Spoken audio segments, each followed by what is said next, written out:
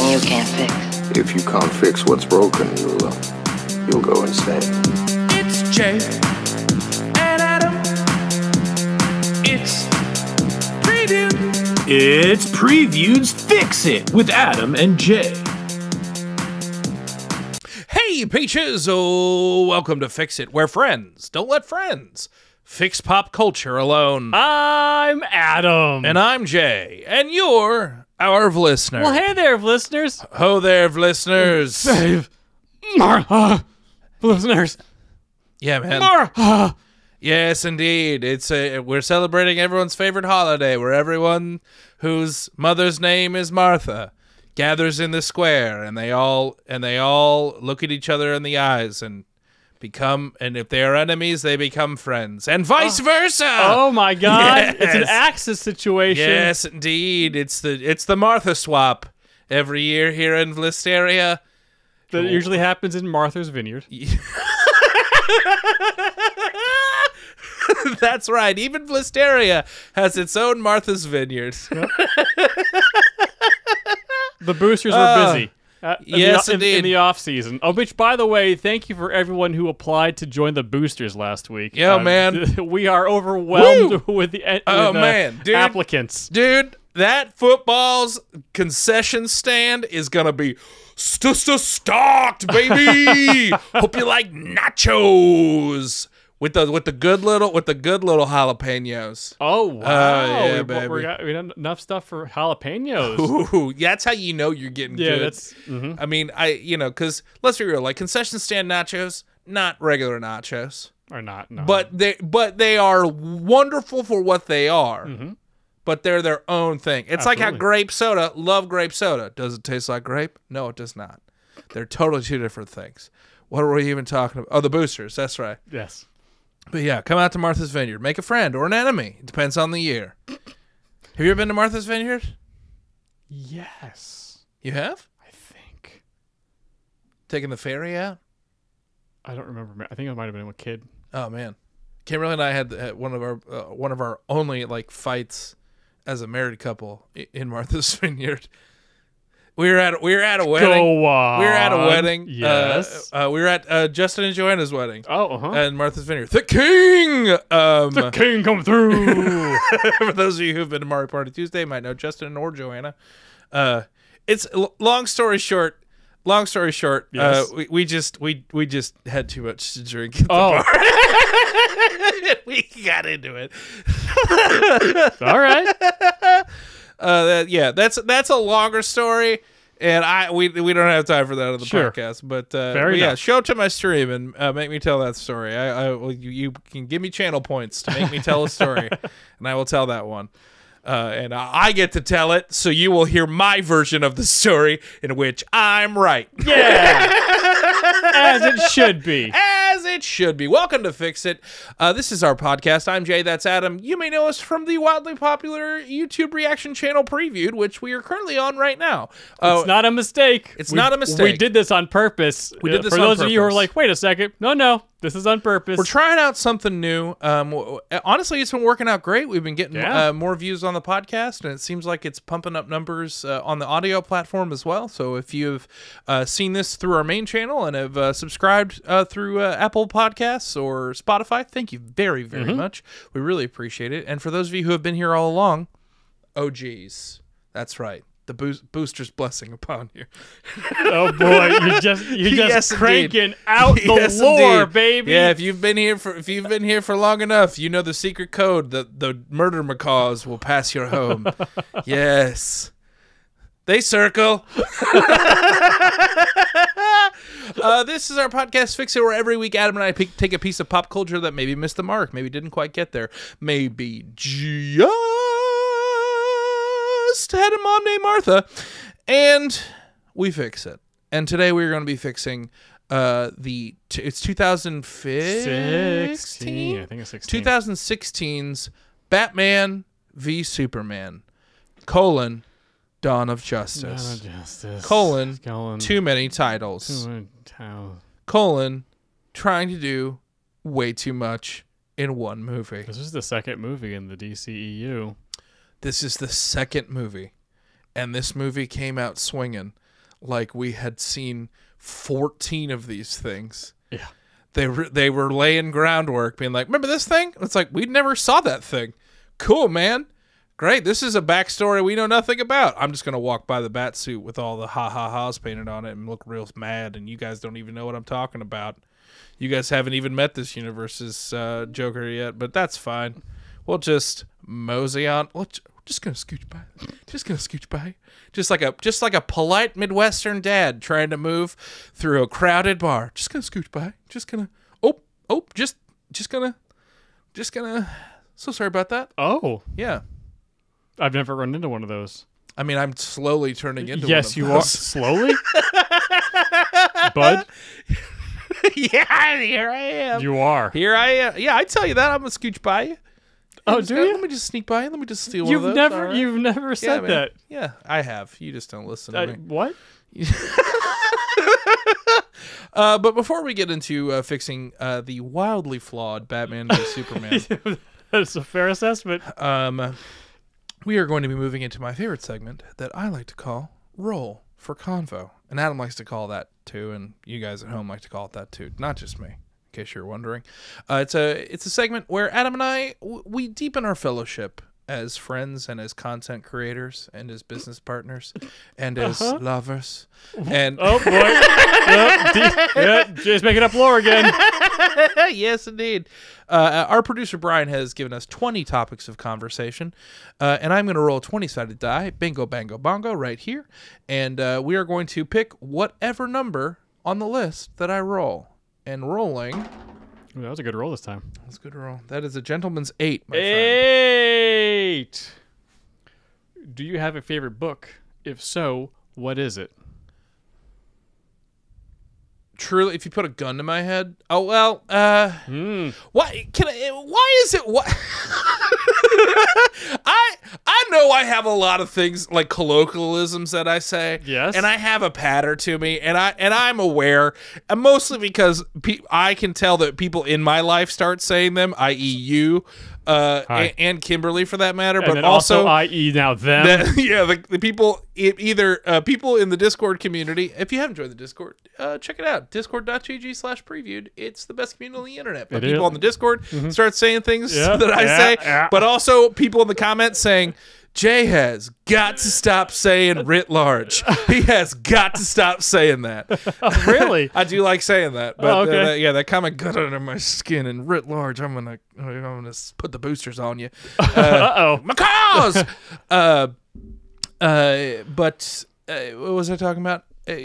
I'm always. You said gun to your head. Yeah, I am always in a situation where it's like when people are like, "Hey, tell the truth about it." I'm like, "Well, gun to my head." There's a lot of imaginary people putting guns to my head, making me make decisions. So what you're saying is you basically walk around thinking that like you're on the poster for John Wick 2? Yeah, pretty much. Cool. Hey, waffle fries or regular fries? Well, gun to my head. Like, no, there's no guns. No gun. Please. Just please, sir, pick a French fry. Sir, pick a French fry. That's all we need. I have two favorites. Two favorites. Okay. Okay. One is a childhood book. Sure. And one is like an adult me book, because I feel like there are you know what I'm saying? Absolutely. And also there's like a third like series. So, I mean, we can the Dresden books. I love the Dresden books. So this conversation is going to branch out from just a favorite book, and we're going to clearly branch into other things we like about books, right? Yeah. Books. Taco Bell. America podcast. My childhood favorite book. Yes.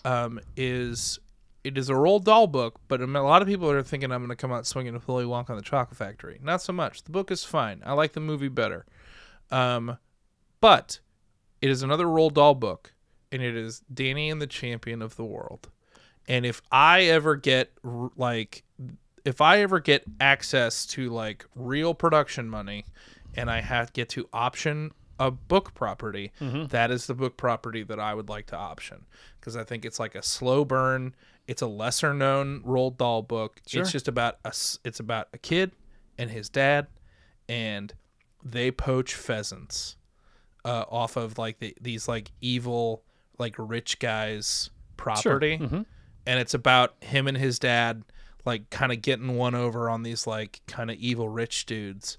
And that's really, they like don't have a lot, and like they're kind of poor, and so like they're doing this to kind of just get by. And that's really it. There's a lot more to it than that, obviously, but it's just like, it's just a wonderful story of a son and his dad. And it's a great little book. Now, adult Jay, it's high fidelity, man. It's high fidelity. Oh, it's a book? Nick Hornby is, oh yeah. Yeah, it's a very good book. Oh, okay. It's a very good book. It's a great film. It's an even better book. Wow. Yeah. It's the only movie that has ever been better than the actual book itself is Fight Club. Okay. Because Fight Club, the book, is only okay. But that movie, like, transcends it. Anyways.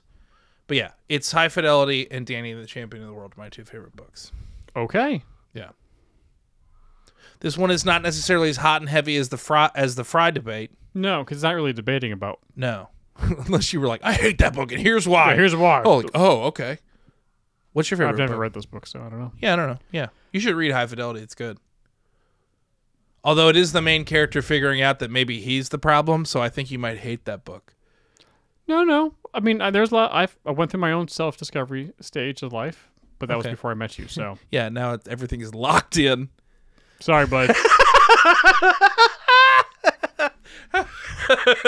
I have made all my decisions. Yeah. I have pushed the little tab down on the SD card. There will be no swapping. I'm fine because a previous Adam put in the work. That's fair. For me to be fine. And so there will be no alterations into until such time that there needs to be. But at the moment, I'm good, man. Oh man, your self-confidence really is something to behold, and I really appreciate it. What's your favorite book? The Bible. I tried reading that. It didn't get very far. You got to Numbers, and it all fell apart, right? Oh no, yeah. I started at the only part I thought would be exciting, which is the New Testament, the last one where all you started with Revelations. Started with Revelations. Why would you do that? Because I heard good things. That's okay. What? Yeah, because like it's exciting and it's the end of the world and stuff's happening. That's like the most cryptic one of them all. Clearly, it's really difficult to read. Yes, it was. And I was like, the ending sucks. I'm not reading the rest of this book. But why? No. Away. What? No. Are you just trying to get a rise out of me right now? No. Actually, well, I'm not. It's working. I'm actually not. You just read that's so telling. Anyways, what's your favorite book, Lashy? I, Jedi. Okay. It is it's a parallax book to the Jedi Academy trilogy, where it's a Corran Horn book, but it's all in first person. Okay. So Corran is just narrating how he goes about the adventures in parallel to what's happening in the Jedi Academy trilogy, but he talks about how this is how the Force feels. Oh, okay. And it's like, yep. It's awesome. He's like, this is how I'm building a lightsaber. Like, yeah, man, this is really cool. And Corran's powers are different than everyone else because he can't do any TK abilities. But he has... Total kill? Right. How Jedis can kill. Total kill, yeah. What's TK? Telekinetic. Yeah. Okay. But he does... His lineage of Jedi, he's able to... Like, what Vader did at Bespin was when Han shot him, he just... absorb the shot. Okay. The horns can just do that. They can just absorb energy. I think if you talk to George Lucas, he'd be like, "Oh, it's a robot hand. So why would it hurt him?" You know what? I mean? Probably that's the actual answer. That's my favorite thing about Star Wars is that it's just like it is. Have you seen the Jon Stewart interview of him asking, yeah, he's like, don't make it up. What are you doing? Yeah, don't make it up. He asks, stop it. For those of you at home who doesn't know, there's an interview where Jon Stewart asks George Lucas, where is Obi-Wan from? And George Lucas doesn't know. Nope. And not like, oh, I forgot. It's, I have never written that. Nope. So he tries to make it up on the fly. Yep. And John calls him on it immediately and says, "Stop that!" And it's just like, no. No, don't make it up. What are you doing? Stop It's it. just Stop. a sweet man who had a really good idea, and he's just like, you guys have so many questions. Like, he's just from the hip, just throwing stuff out there, and we're like, all right, well, this is canon now. Like, that's why George Lucas sold Star Wars. He's just like, they want to know all this stuff, and what like J.R.R. Martin? No, thank you. No thanks. Did I say that right? George R.R. Martin. George R.R. Martin. There we go. I combined J.R. Tolkien and George R.R. Martin. They're very different. Yeah, because one of them actually finishes a goddamn series. We still have that bet going. He's not finishing. He's not going to finish the book. No. He's not finishing the book. He's not going to finish it. Yeah, there's no way. So I Jedi all the way. It was fantastic. I really enjoyed it. And it was just a different. It was the only first-person book in the EU, at least that I'm aware of. Yeah, and it was with my favorite character, so that was great. What did you enjoy reading like as a child? Like Nope. No, really? No. Oh, I love reading. I did read as a child, but I couldn't. Well, because what happens is, okay, everyone, it's time to read out loud in class. Oh yeah, and so ooh, that's where Chaboy shined. Yeah. And where I faltered because because words and because the way, especially how, and you probably are fully aware of this as we've been doing this for a long time. You know how Sheldon's dad killed himself. I like the patter of words. And so I like to talk really fast because it feels good. I just kind of blah, blah, blah, blah, blah, blah. Yeah. That's not how I read. I read real slow. Yeah. So there is a gear shift problem between how my brain is reading. You have dyslexia, and I can't Lashy. say the words that fast. Yeah. Or I want to talk fast, and my brain can't absorb the words as fast as my mouth wants to go. I read like lightning. So yeah, reading out loud, I can't do this. I'm gonna make a fool out of myself in front of everybody, and any sign of weakness for kids, get them. Yeah. So yeah, I did read a decent amount as a kid, but then I stopped reading until I got the Timothy Zahn trilogy. Oh, as a teenager. I thought you were about to say Timothy Oliphant. No. I was like, what did he do? Did he come and teach you? The, oh, he doesn't do anything. Kids. He's just an attractive man. It's Yeah. look at that guy. You know what? It was just a poster of him being like, read. Yeah, pretty much. Yeah. Yeah. And be like, all right, Timothy Oliphant, I want to be like you. Man. I read the Phantom Toll Booth and and those collections of things or whatever. I love the Phantom Toll Booth. What an esoteric nightmare for children to read, but what a spectacular book. Like the concept of there's so many that book is so conceptual. I reread that a couple of years ago. Oh, okay. And it's like, this is they let kids read this? I don't remember a lick of it. A lot. It's like it Phantom Toll Booth. It almost ends up kind of like a wackier, more academic Alice in Wonderland. It's a little bit more freewheeling with its concepts, but I guess it feels a little bit easier to read because it's. But man, I love that book.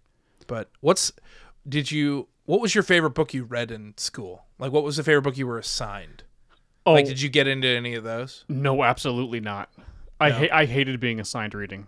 And for the main reason, I was going to bring this up. Did you have to read? Was it in your curriculum that you needed to read Flowers for Algernon? No, but I read that independently, and other classes were assigned it, but we didn't do that one. I read The Giver 4 times because we moved a lot when The Giver was assigned, so I had to read The Giver a bunch. Oh, I never read that one. It's good. It's good.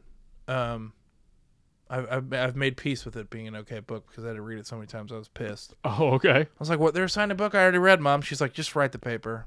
I'm like, "No." Or just take the paper. You don't like Flowers for Algernon? Dude, I read it maybe when I was in 3rd or 4th grade. That book messed me up. I still think about it to this day. And there's a part of me that's I really wished I never read it. Oh. Because but at the same time, I was hey man, that's a really good book that it's impacting you decades later. Yeah, I would say it's clearly evoked something. Yeah, but definitely invoke the, well, I now have a fear of that. What, of being a mouse? Yep. Yes, Jay. That's exactly the fear I Man, came away from. Yeah, every time I bring cheese over, you like freak out. I don't like it. I hate it. I don't want it. Yeah, man. I've seen that little wheel you run around on. I've seen it. You're trying to hide it. Dude, if I had yeah, man, one of those little, from, what is it, the human hamster wheel, man, from the old Daredevil.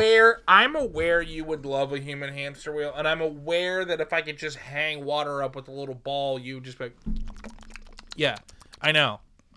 It's not, man, I read pretty voraciously for a long time, and I've gotten, honestly, as an adult, I've gotten into audiobooks a lot lately. Sure. Because I just straight up just don't have the time anymore to like sit down and physically read a book, but I really like listening to an audiobook.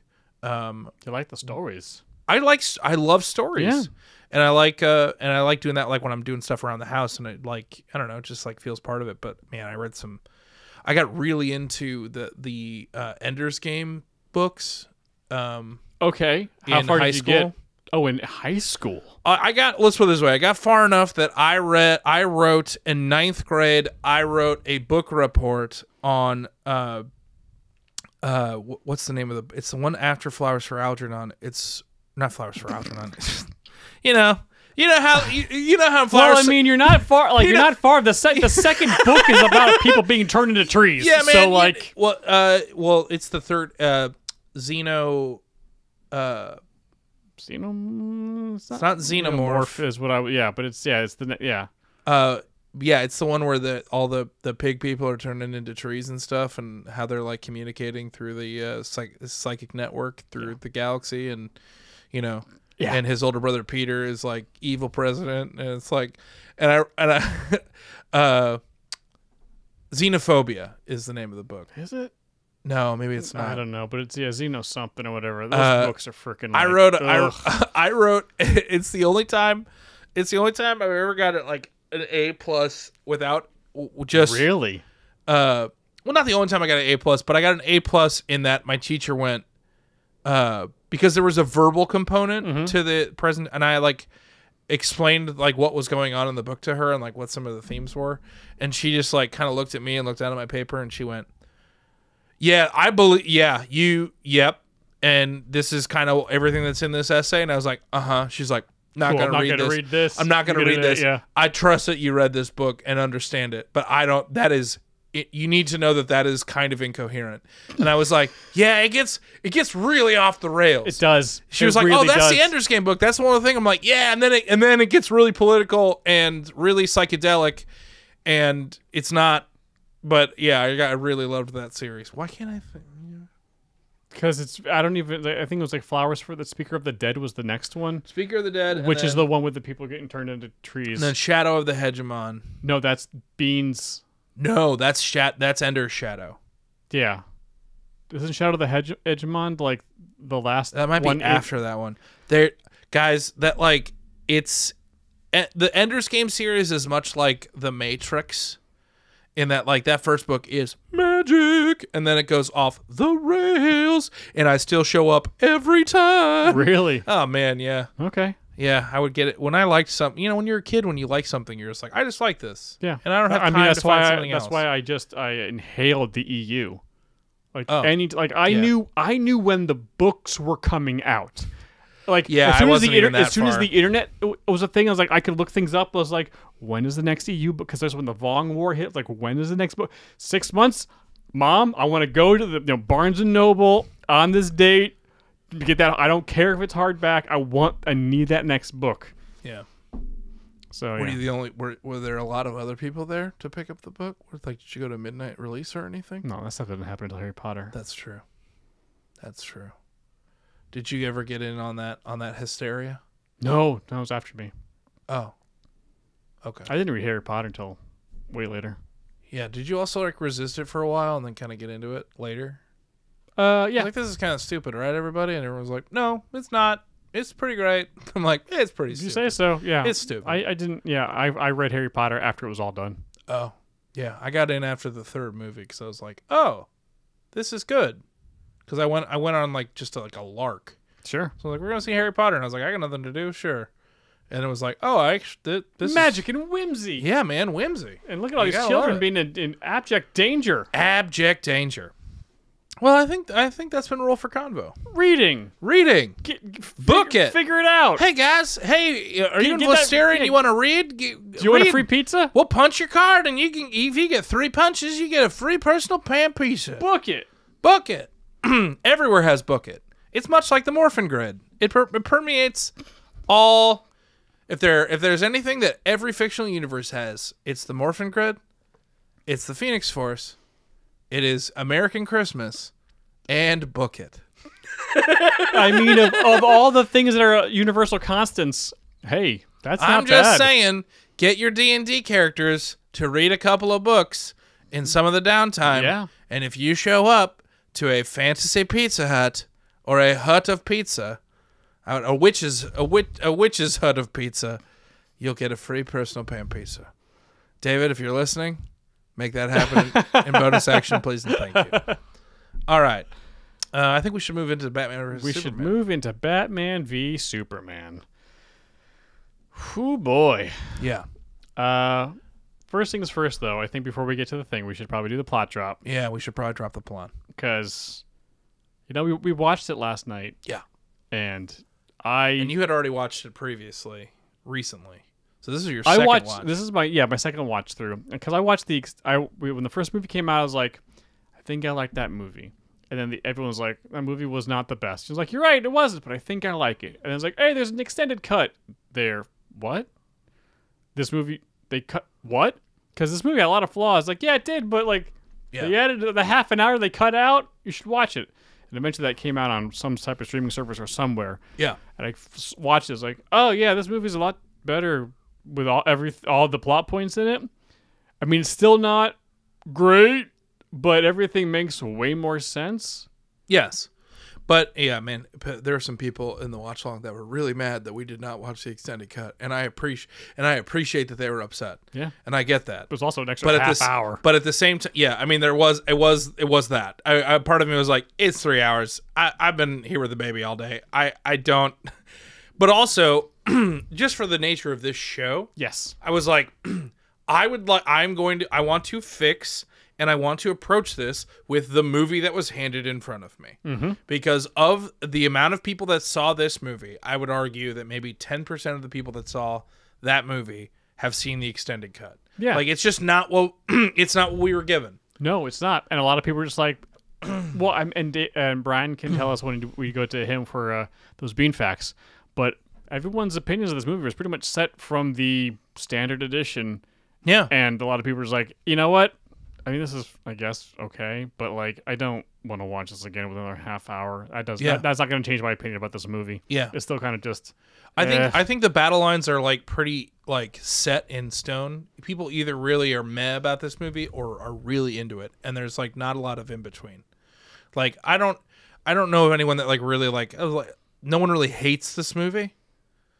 Most people I've talked to were like, yeah, it got some things right. I got a couple things right. But plot drop. Hit us. What happens in this movie, Lashy? I'm going to try to be as succinct as possible because there's so much this movie tries to do. But here is the general plot. We're going to just do the plot first, and then we'll layer on the other stuff. Unbeknownst to everybody going on in this movie, Lex Luthor wants to pretty much drag Superman's popularity into the mud so that his company can get a contract with the government to basically kill him. Or get Batman to kill him. For reasons. For reasons. We don't know Lex's motives. We're never really told. It's just it's Lex Luthor. You guys know Lex Luthor, right? He hates Superman. So he hates Superman. Don't worry about why, because he does, right? Everyone knows that. So it's fine. Yes. So there's this huge convoluted plot through mercenaries, international intrigue, Superman saving Lois, but that messes up an African village or something that the U.S. Congress then gets rah, rah, rah. It's this whole long big thing that everyone's supposed to hate Superman, and specifically Bruce Wayne or Batman. So Batman wants to kill Superman, and so Lex can When they could have just spun it that he destroyed basically an entire city fighting Zod. Yes. So it's could have been just it. It's a whole long convoluted plan of Lex trying to manipulate everybody in so that Batman will fight Superman and hopefully kill him. Yeah. That is basically the plot. It's not told in a linear fashion. Yeah. We don't get a lot of motivations of why things are happening. But the way it's told is we start with the ending with the Zod battle, the first movie, and Bruce is there in Metropolis trying to save his people who were... I actually loved that. Oh, that was a great intro. But, like, Bruce is very wary of Superman because of the destruction of Metropolis. That makes perfect sense. Yes. But then Batman's just doing stuff and, like, trying to solve a thing, but it turns out he's just trying to find kryptonite, that he doesn't know he's going to find kryptonite. No, he does know he's going to find kryptonite. And then he wants to just straight up kill Superman. Yeah. Because he's an older Batman, and so he's at the stage of his life is like, you know what? Tower of Babel, basic storyline. What's my contingency plan? You know what? I just need to kill him. There's no contingency plan. If he goes rogue, he's just going to go rogue. Yeah. So I'm just going to kill him. And then eventually they realize that their moms had the same name, and they're best buds, and they thwart Lex.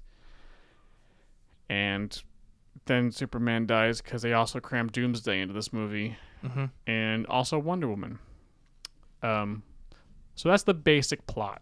The things they crammed on top of that were, okay, Wonder Woman's in this movie for some reason. Also, Lex has been spying on all the future members of the Justice League and how somehow he got all that CC, closed caption footage or whatever. Yeah. And Doomsday, sure, why not? Also, a mother box, and somehow Lex was also talking to Apocalypse. So like, or I guess whatever the bad guy from Darkseid. No, it was, but I mean, no, I thought it was the guy who actually comes to Earth in the Justice League movie, whose name I don't remember. Oh, Steppenwolf. So like, but there's all these things that are just layered into this movie. Oh, and there's also a giant philosophical debate of if Superman's a source of good, a force for good on the planet. Yeah. The problem is it's just people saying negative things about Superman. Yeah. No one ever stands up to be like, well, he, stopped us from drowning. He saved the village. He did the thing. Like, it's just like no one is actually outright saying good things. We see him doing good things. Like, he does save the people from a flood. He does save the person from like a factory burning in Mexico or something like that.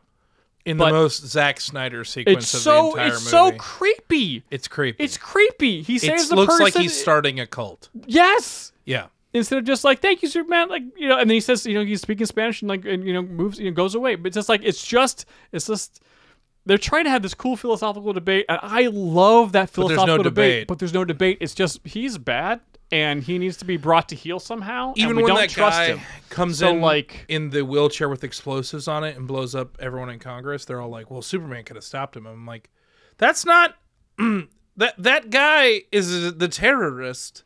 Like, maybe Superman, like, I feel like the PR on that is like, hi, I'm Superman. I was just coming in front of Congress. I didn't check everyone for bombs immediately.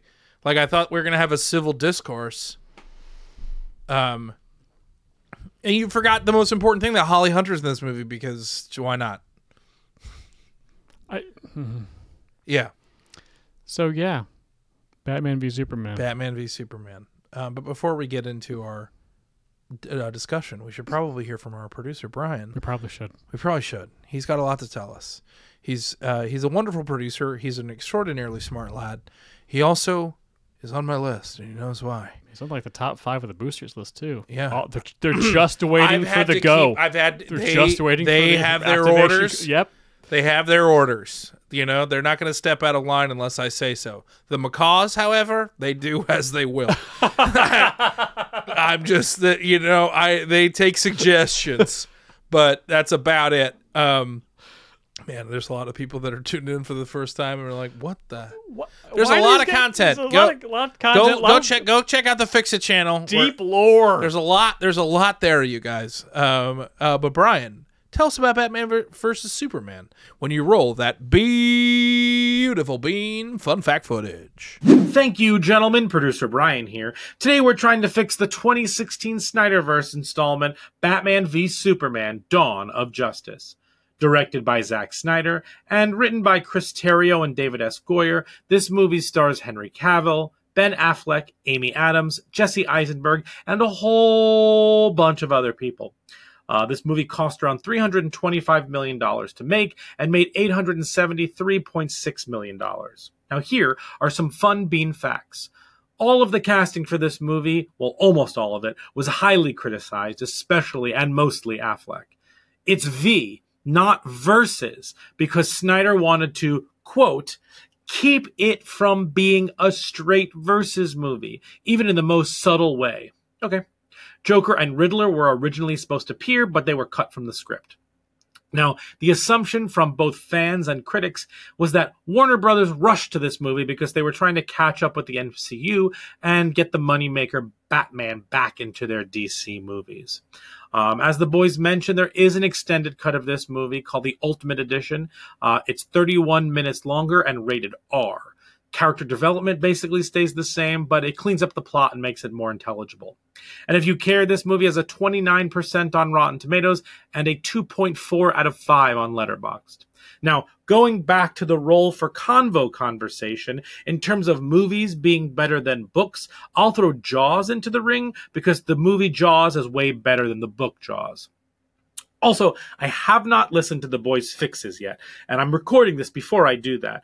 But a part of my fix would be that you don't focus on this older Batman's parental grief. It's still there, of course, but you build this aging Batman up from the death of a Robin. He doesn't want to work with anybody ever again except Alfred. He's angry with himself for not being able to protect that Robin. His obsession with the Joker is worse and even more dangerous, and that's where we meet this Batman. Enough with the parents. We've seen that. He has new trauma after doing this for so long. Then adding in a Superman with, quote, hope is way more interesting. Also, I need to mention that when Lex is watching the other Justice League members on the CCTV or the computer, whatever that is, they already have branded logos in the folders. Okay, I guess his marketing team is very busy to brand all of the Justice League. Anyway, back to you, gentlemen. Great job, Brian. Well done, Brian. Thank you for all those beautiful bean facts. There were a lot. And how? This movie, it was a lot. This movie was a lot. This movie was a lot. Okay. Yeah, Jay? I've been thinking a lot about this movie since watching it. Sure. I don't hate this movie. I think there's a lot to enjoy. I mean, cinematically and visually, it's a feast. You can't argue with that. Yes. Zack Snyder always gives the goods when it comes to the shots. For your eyeballs, absolutely. Like, I appreciate the way we get our heroes and the way that we get them. I think Henry Cavill as Superman is incredible. He's fantastic. He's wonderful. I like Batfleck. He's great. I think if anything, I wanted more Batfleck in this. Jeremy Irons as Alfred. Yes, please. Fantastic. Gal Gadot as Wonder Woman. Amazing. There's a lot to like here. I even like Lex in this. You're absolutely fundamentally wrong on every level. That's fine. Jesse Eisenberg brought this movie down. Oh, oh my God. I think the lack of really where the rubber hits the road for this with me is that this movie packs so much, and I feel like it alienates its audience because it requires, in order to like fully grasp this movie, I feel like it requires a literacy of DC Comics that most people don't have. And it requires, it assumes and hints at a lot of backstory and a lot of choices that we don't remember. Like they harken back to Man of Steel so much that I was like, no one really watched Man of Steel that hard, dude. Like we weren't paying that close of attention, Zach. It's not that, and it's also that movie was not the wealth of backstory that you think it was. No, it was not. But also, you are just going to, in media res, give me Batman and expect me to hop on board and not just have questions about, okay, so how does this Batman work? I want it, like, I don't know. He's been working for 20 years and lost to Robin, so he's all sorts of just. Yeah, you can't just with a character like Batman. It wasn't enough. It wasn't even close. It's not even close. Like I would argue that like I know you don't really love the Wonder Woman aspect of this movie, and it could be written out. I think they give us just enough of Wonder Woman because we knew there was a movie coming. Oh sure, but I mean Gal Gadot's amazing. Like she's crushed every appearance she's been as Wonder Woman. It's just that she doesn't do this movie any favors. No. The time spent with her could have been time spent with Bruce. Yes. Or Superman. Because it is Batman versus Superman. Yeah. Not Batman versus Superman. And also their friend Wonder Woman. I mean, that's the thing. That ultimately, like, the more I watch this movie, the more I'm just like, this is so frustrating. This is so frustrating. Batman and Superman is one of the better bromances in comics. They are very good friends. Yes. Because they know they're very different. And they earned that friendship. They earned that friendship. Yeah. This movie, I feel like a woman. So I can change my mind whenever I want. Is just they just wanted Batman and Superman to fight. So like we're just gonna make them fight. And I was like, hey, no, that's not how this goes. For me, it is when it becomes apparent that Batman fighting Superman is just part of Lex's plan, is where it completely falls off the rails for me. Yeah. I can understand, and I thought that's when that intro is killer, man. That's like, great. Bruce being there and trying to get all these people out and dealing with the ramifications of that city. Like, I was like, even when I saw it in the theaters, I was like, oh, they're doing this. And also their comment, and a lot of people had the comment after Superman, like, he probably accidentally killed a lot of people. Like, there could be a huge philosophical debate here. Yes. That could have just been the thing. Mm-hmm. And they're like the moment when Superman it basically kind of crashes Batman's party and was like, the next time they turn that light on, like, don't show up. Like, this is my only warning. I was like, oh, this would be awesome if this came from anywhere. It just drops out of the sky. It's like he saw one news article and was like, oh, I hate you now. Yes. You better not show back up or I'll rip your head off. Nobody. Like, what the hell, Superman? Dude, that's not truth, justice, in the American way. Like, you're going to have a conversation. Yes. You got to have a conversation. They don't have a conversation. They don't have a conversation. And even in the extended edition, we actually follow Clark to Gotham, and he talks to a couple people to get more information. It's like they just are just giving him talking about the bat. Like, oh my God, the bat guy. I was like, I'm sorry. Hold on one second. In this universe... Yeah. Of which, Clark, you've been here for 30-ish or so years. Yeah. For 20 of them, there has been the mythos of the Bat operating in Gotham. Yeah. You're telling me you're only realizing this now? And oh, by the way, Gotham... You are an investigative journalist. Gotham, which in this universe is right across the harbor. It's the Brooklyn to Metropolis's New York. It's get out of here. Get out of here. No, just get out of here. It's like put for convenience. Nope. Get out of here. I also just don't believe that Superman wouldn't. I don't think Superman at that point, at the very end, wouldn't have would have seen Batman as a threat, and wouldn't have just tried to reason with him, being like, "Hey, here's what Lex is having me do. Yes, you're a crime fighter too. I don't agree with your methods, but like, can you help me? Yes. Can we figure this out? Yes. Also, Lex just threw Lois off a roof, and Superman just showed up. He just knew that was happening. And then all of a sudden, the previous scene, he was on a mountain, right? Wasn't he talking to talking to his dad in Siberia? It was God knows where Superman was, but he just shows up and finds that Lois is in trouble. it was neat. She's falling, and then like with her hair just kind of obscuring the camera, all of a sudden he's just kind of high, like whoa. The Bat computer found Martha in literally 15 seconds. It was Alfred going beep boop boop. Up here she is. Like Found that guy's cell phone. Nailed it. Like it's ridiculous to me. However, it's fun with Superman Batman fight. I like it. The gear was cool. I mean the suit busting Batman suit, pretty cool. But I liked it. But it wasn't earned. Nope. Would it have felt better if it was actually earned? I think so. If there were actual stakes. But then Batman ties his grappling hook to Superman's leg and just swings him around, and I was like, "This is stupid. This is stupid." Bruce Wayne would have just absolutely stabbed this dude, and we would have moved on. If like he really wanted to kill Superman, he would have just absolutely murdered Superman. That's the strongest grappling gun in any DC universe. I understand, but he built a weapon to straight up murder him. Yes. And then they danced around for 25 minutes. Uh-huh. It's... Yeah. Yeah. Yeah, it's terrible. It's terrible. Yeah. Well, I mean, also a especially weapon that could be thrown.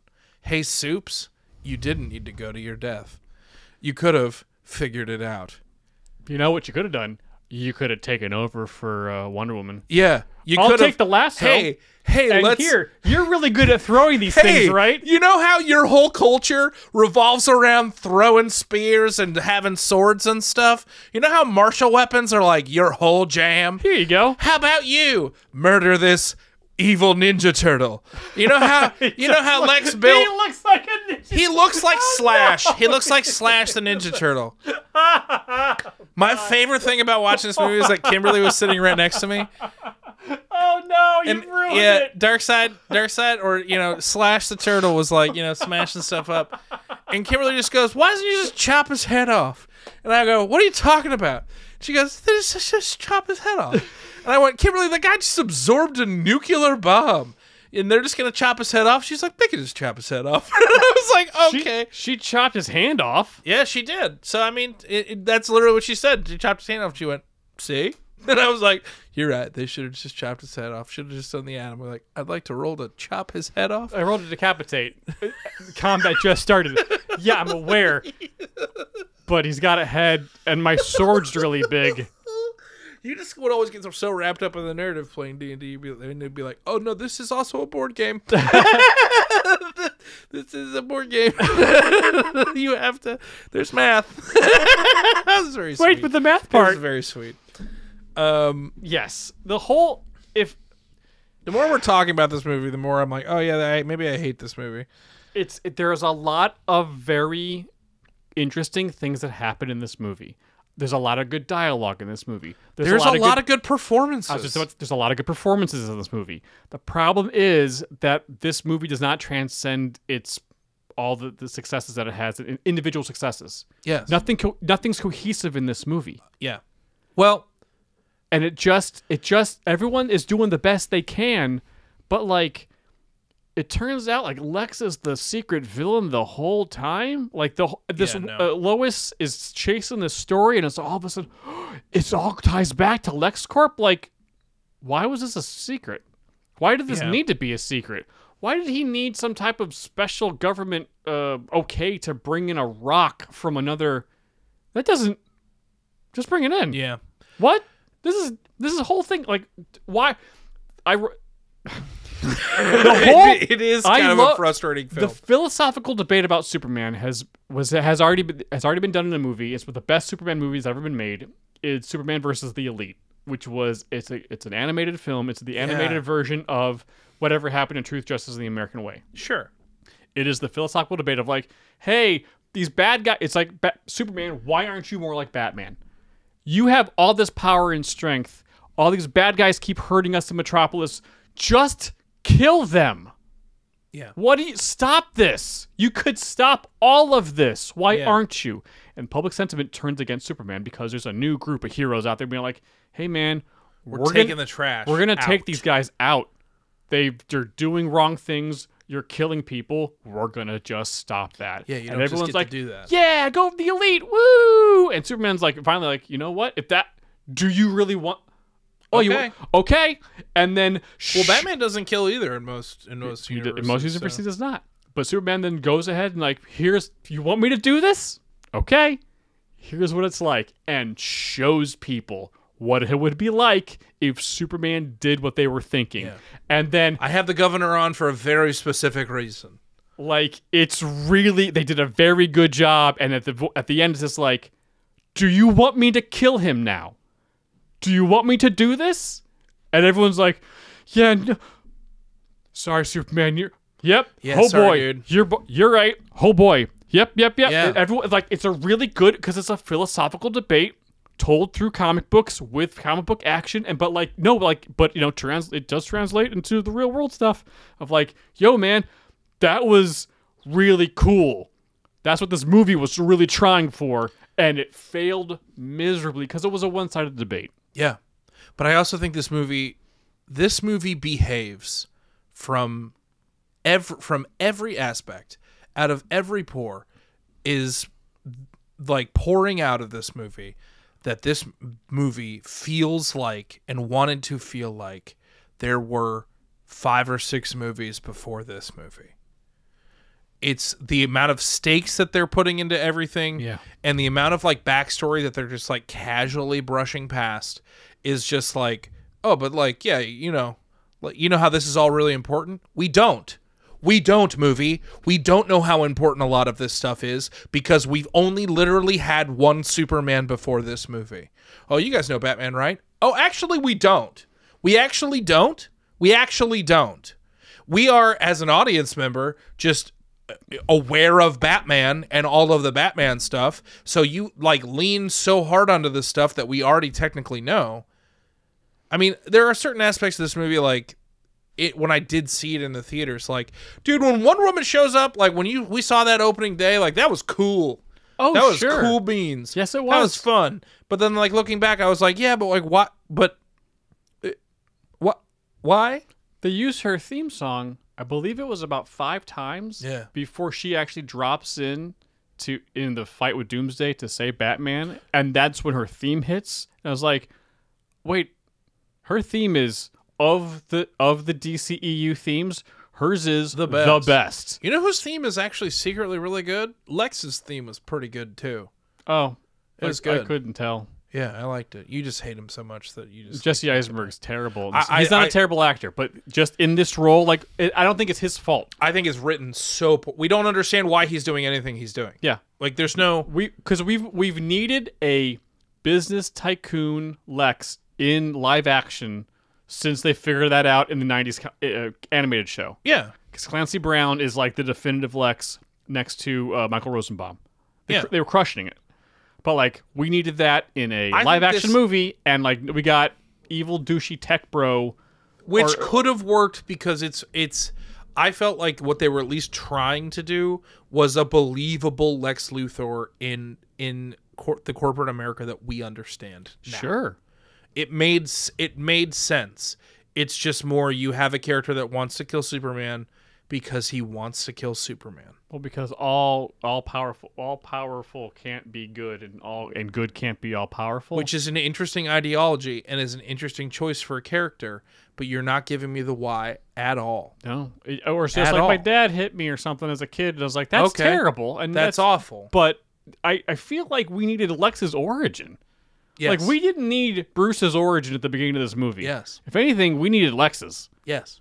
And also, I think it hurt the movie that this Lex is not charismatic at all. He's a total douche. He's annoying. He's just annoying. This movie... it's just frustrating because Lex is usually like an actual player. He knows what he's doing. He's very confident. Like most good villains, they're almost... that's why... Like, let's be real. The relationship between Clark and Lex is why Smallville works. Yes. It's the only reason. Yes. Other than that, it's kind of like, okay, we're still in small... Oh, we're not? Oh, what? Okay. But these guys, are they going to kiss? Maybe they'll kiss. There's always that, you know. Sure. I'm sure there's probably some fanfic out there. Oh, yeah, absolutely. Yeah. You know the one thing we've forgotten to talk about this entire time about this movie? Yes. The time travel. Oh yeah.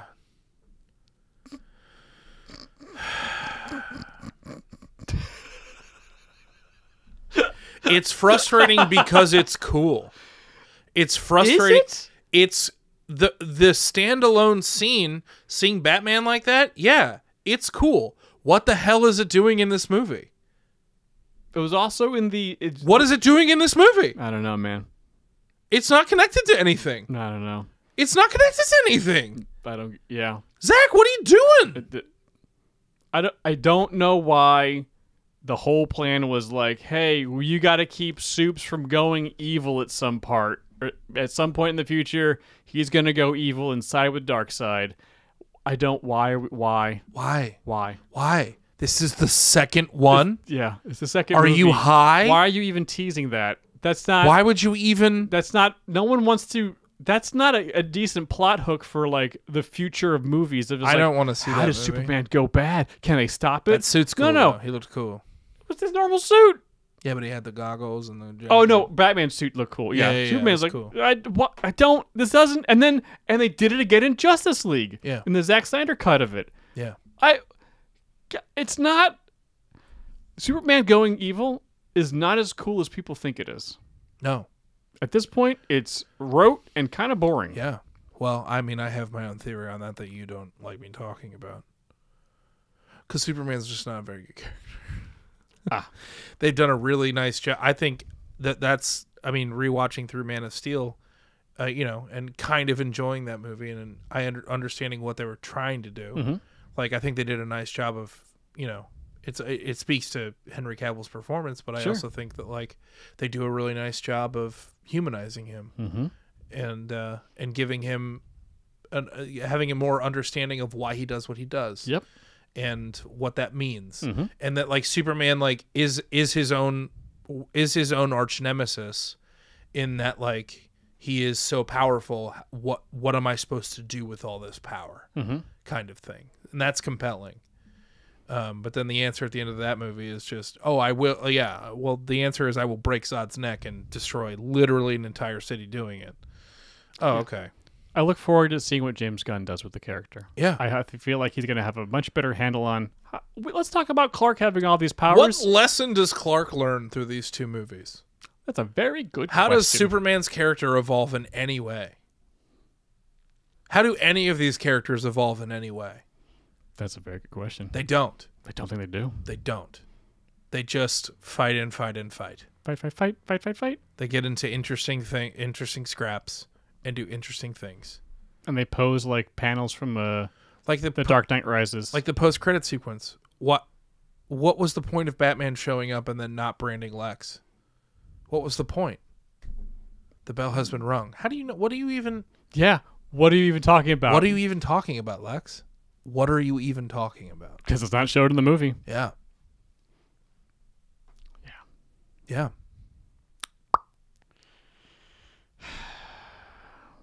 This movie's frustrating. Yeah, I had a good time watching it, but it was now fun watching that I'm Peaches, talking about it, I'm just like getting more and more frustrated. And I think I kind of just draw the line. I was like, I just don't feel like we're not given people in these movies. And I understand that that's part of the DC kind of vibe. I understand that their characters are gods, but like there was a specific moment where I really liked when Ben Affleck was talking to Jeremy Irons, and he was just like, "Well, we're criminals, Alfred." And I was like, "Oh, interesting. What an interesting take on that character." Oh man, you know what would have been great? Let's expand on this in some other scenes in those 10 minutes that you go into the future for absolutely no reason. No reason. Like I'm fascinated about like where is our Batman now? And where is our Batman ending up? Because this one really, once you put a microscope to it, it completely falls apart. We should probably fix this thing. Huh? We need to fix this thing. Yeah, we need to fix this thing because I'm just getting more and more frustrated. I'm sorry. I don't want you to be frustrated. No, it's quite all right. I'm gonna go first. You know what? I never congratulated you. That was your most concise plot drop of all time. Thanks. That was really good. I was trying very hard to be like squeeze them out. No, you squeeze really all the things. did. You really smooshed it real good. Good job. Sorry. Thanks. Because I think because I really needed to. Because this is so convoluted and so when it's really simple. When it is really when you take a step back, look at it as like what just happened. Yeah. Lex was trying to manipulate everyone the entire time for reasons. We don't know because for reasons. We didn't see his origin, so yeah. Okay, I guess sure. Yeah. Okay, so my fix is basically I'm going to take some of the good stuff that was in this movie. There is a decent amount of good stuff in this movie. I'm going to take that out, and here's the other thing. We've seen Batman's first interaction with Superman a bunch of times. In the 90s cartoons, in comic books a bunch of times, in the different animated films that have shown up over and over again. Like, we've seen them interact for the first time a bunch of times. We know how it goes. We know the rhythm to it. This movie seemed to be like, I refuse to give you any of those things. Yeah. This is going to be the coolest thing you've ever seen. Rawr, they're going to fight. They're going to really fight. Like, hey, no. You can have different... You don't need to try to be cooler than what's been in the books. Yeah. Just... These guys are bros, man. Yeah. Or they're going to become bros. They're going to be bros. Through this fight. Like, that's the reason why they need to fight. They need to get it out of their system. Yes. Sometimes you just got to punch somebody. Sometimes you got to punch somebody. Yeah, that's, but sometimes... We haven't gotten there yet, but I'm sure someday one of us is going to... Oh, I hope not. I think we're past that. Maybe like a nut tap here or there. Hey. Oh, that is, sir, that is the quickest way to, yeah. I've had many friends try to make that a part of the... Oh, really? And I'm like, absolutely not. Oh, my God. Yeah, that's terrible. Yeah. I never do that. Okay, so I'm taking all the good stuff out and like, hey, this is more of a classic. Are you leaving all the bad stuff? You're taking all the good stuff out? Yeah, and putting it in my movie. I know. I'm screwing with you. Okay. Yeah. Bad stuff away. Good stuff stays with me. Good. And making it more of a kind of in line, but like, similar to what they were kind of go for, but like a little bit closer to, yes, they're going to have that initial like heroes fight each other, then realize, oh, wait a second. Oh, our moms have the same name. Oh, that's cool. Oh yeah. You have a mom? Oh, that's weird. Oh, I thought you were just an alien. No? Oh, you want, cool. You're raised in Kansas? Oh, neat. Yeah. Yeah. So here we go. We're going to start the same way. As like this with Bruce running into Metropolis trying to save the kid, so like in seeing the ground view of Superman's fight with Zod from the first movie. So Bruce, because of that, and the movie jumps 18 months later. Mm-hmm. So like in that 18 months, I don't know why they didn't do this in the normal movie. Bruce is researching Superman a lot, and he's going to be using Lois's reporting to help him. Because Lois did a bunch of stuff on Superman before in Man of Steel, so Bruce is going to go back and like read all of Lois's stuff and like try to figure it, and like he can hack into the Daily Planet, like find her resources and stuff like that. So while Bruce is researching Clark is also trying to do a story on the Bat because the public debating these heroes and their methods. Yes, because publicly it's like, is Superman good? Is Superman bad? I was like, and some people are going to be like, no, Superman is great. Like those aliens were trying to terraform the planet and kill all of us. Yeah. What happened to Metropolis was terrible. Absolutely. We are not forgiving that. But like 8 billion lives were at stake. Yeah. It's terrible that however many showing people died. Some reason. Yes. To the situation. But Superman's been out there since that, since the Metropolis incident, like save as many people as he can, do all that stuff. Like, and have we not talked about the Bat from Gotham? That guy has been terrorizing that city for years. Yeah. Why are we giving Superman such a hard time? So like the public can bring up Batman. Mm-hmm. So they drag him into this debate as well. Yes. So because of that, Clark's like, oh yeah, the Bat from Gotham. Wait a second. We should check in on that. Let me pitch that story, which he tries to do in the extended edition, and he keeps getting shut down. Yeah. But in this edition, it's like, no. Yeah, that's what the story he wants to run, because if everyone's talking about it, let's do a story about it. And if I may, sure. I feel like to incorporate something from this movie, I think it's the evolution of Batman's like MO in that like, he's starting to brand people, and that's getting people killed in prison. Yeah. Which he didn't used to do. And so he's not technically killing people, but he's not stopping yes. He's facilitating like further justice to happen. Yeah. Yes. And it's like, oh, that's a little more sinister. What happened to this Batman to get him here? Exactly. Yeah. So Clark's using the story to try to, figure out, like, with the bat inspires fear. And, of course, he doesn't want to do that because he wants to inspire hope. Freaking the S on the shirt, inspire hope. It means hope. It means hope on my home planet. Man.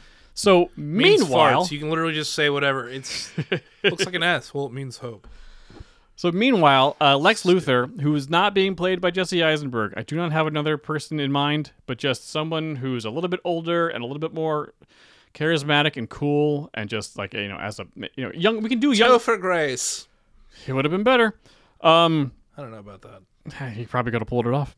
But he's also... So, he's looking into Kryptonian tech that he can find in all the rubble. Basically kind of what it was doing in this normal movie. Yeah. But, like, he's actively looking because, like, oh, he was also impacted by all of this stuff. Yes. And I think, now that we talked about it a little bit beforehand, we can also kind of get Lex's origin here in the... Yeah. Like, maybe he can, like, be...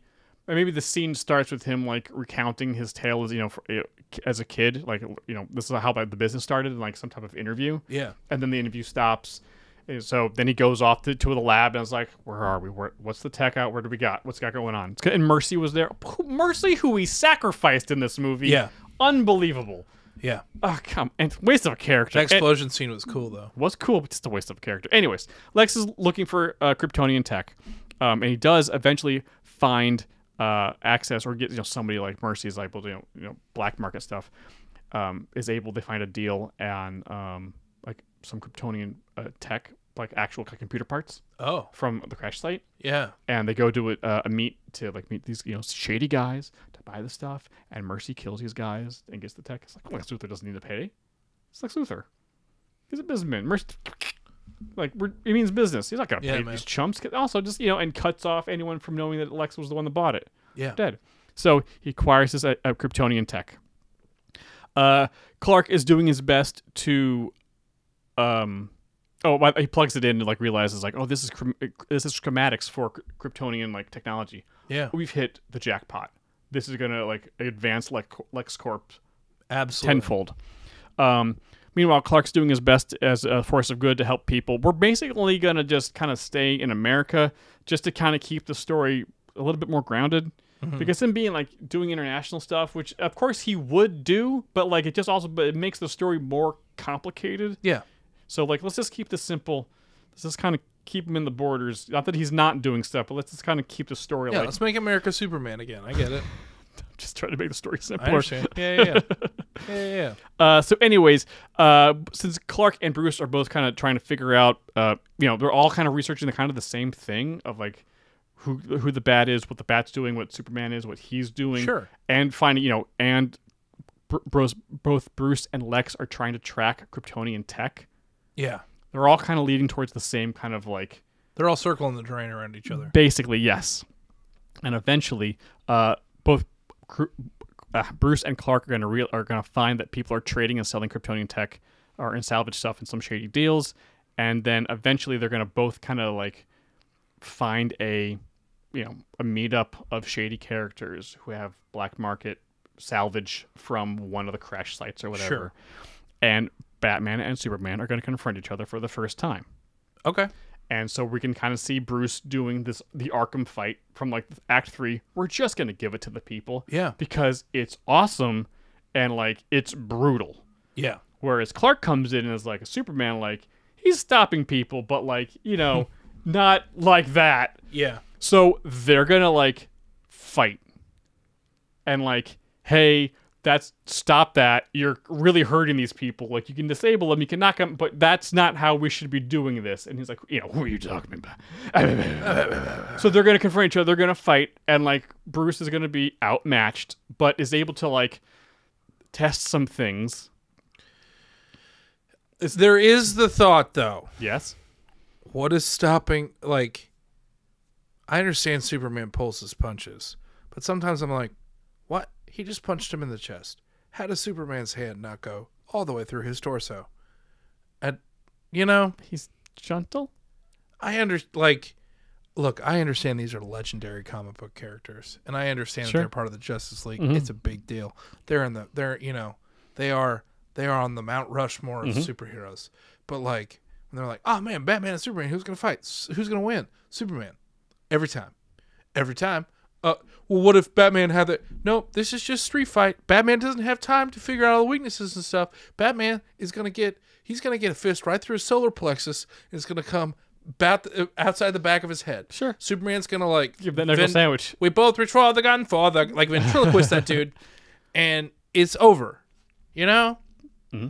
I just don't know how he survives.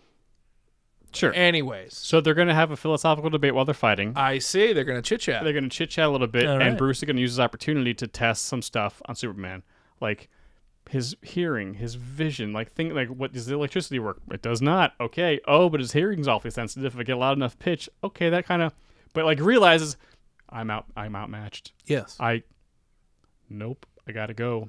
And is able to, through wits and, some cool gadgets... Yeah. Obviously disengage and get out of there. Cause it's kind of like this is kind of like Godzilla vs Kong. Yeah. Remember they had 3 fights. Absolutely. And we saw who kind of wins at the end. Yes. So round 1, Superman.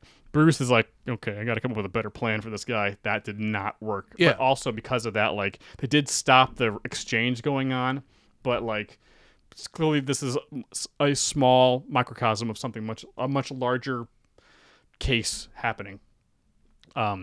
Meanwhile, while they are done fighting, Lex is figuring out the computer stuff, and he finds like a little thing, like you kind of remember the little like S crystals or whatever, instead of just yes.